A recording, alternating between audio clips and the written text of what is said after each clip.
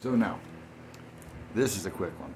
This is Hosea 6:6, and it proves why religion has been misleading you for so long, everybody. Okay.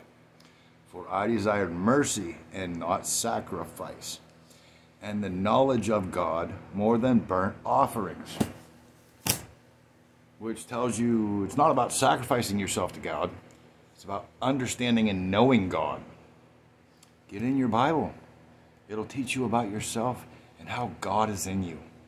But religion don't want you to do that because they're led by, I believe it's Haman, which is about greed, which is why they push tithe on you so much so they get rich and make you their slave bitch. Now you get why it's all Freemasons, Alcoholics Anonymous, and Narcotics Anonymous. Because even in Narcotics Anonymous, this is the biggest conundrum in the world. They say do not substitute one addiction for another. But they get you addicted to going to meetings.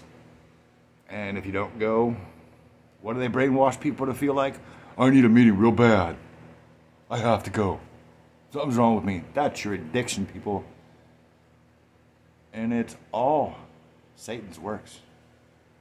Time to wake up.